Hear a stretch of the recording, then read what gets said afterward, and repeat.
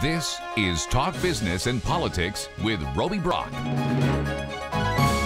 Well, welcome to the program. We appreciate you tuning in. I'm Roby Brock. Thanks for joining us. Well, we learned this last week of the passing of Jimmie Lou Fisher, the longtime state treasurer in the state of Arkansas. She was 80 years old. She died in her hometown of Paragould.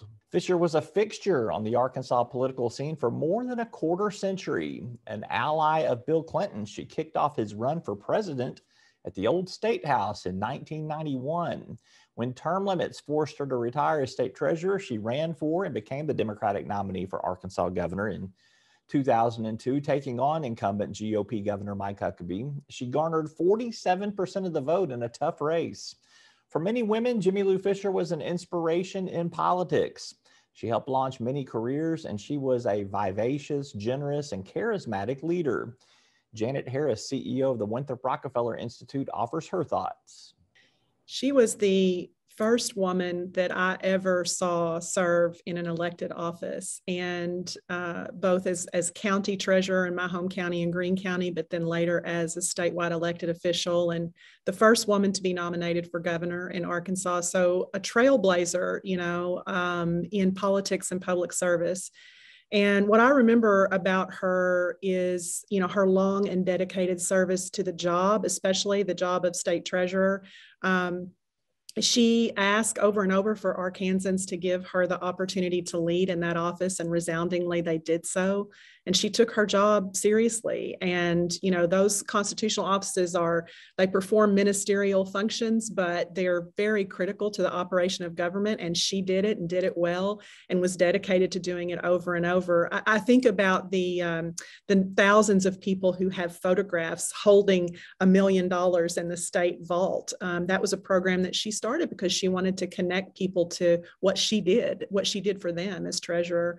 And I always admired her for that service. I also admired her endurance and her grit. When she was running for governor in 2002, she had quite a bit of back pain. And I remember that there were days it was really hard for her to take the stage or take the podium and shake the hands, but she did it, and she did it with a smile and with grace, and was so interested in connecting with Arkansans and telling stories. But she also had this very generous spirit, because even when she was unopposed many times for state treasurer, she would step up to the lectern and campaign for her friends and colleagues who were running for office. And she didn't have to do that, but she was their cheerleader always. And just as a person and as a woman, what I saw in her over the years and wanted to be able to do my own self was just the way that she could make you feel as though you were the only person in the room. So she had this charisma and magnetism when she spoke to you, and also a bit of self-confidence. She would lift her chin and sort of take stock of you, but at the same time give you that radiant smile. And she just sparkled.